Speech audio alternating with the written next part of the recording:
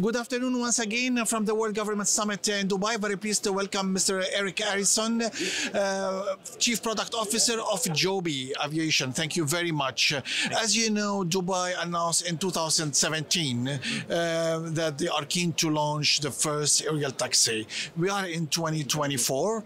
Today, Dubai RTA has announced a very fixed date by 2025-2026 for the first operational taxi.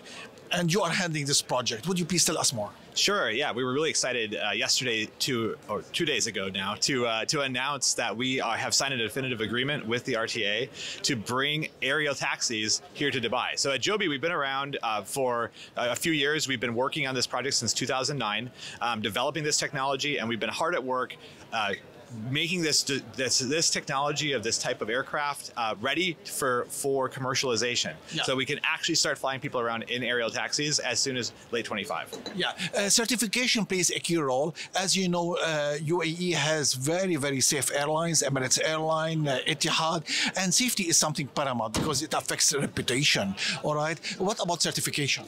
Yeah, so we were excited as part of this agreement to work with RTA and with the GCAA to develop a pathway to certification for both the aircraft, the pilots, as well as the operating rules. That is very clear, and that will support the timeline that we've laid out. It builds on the work that we're doing with the FAA, and it adds some of the critical things that GCAA can bring to the table to accelerate things even further and bring us to ready to launch commercial service in late 25, early 26. So you seem positive that you will get certification from the FAA in 2 years' time?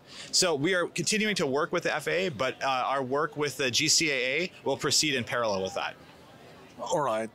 What about training for the pilots? We're working with GCAA and as well as with RTA on the details of those training pathways. We actually, at Joby in California, we've developed a pilot training curriculum, and we actually are starting to train pilots in our own pilot training school. So we'll take what we're learning there, the materials that we've developed, and then we'll deploy that here in Dubai as we train up the pilots for the service.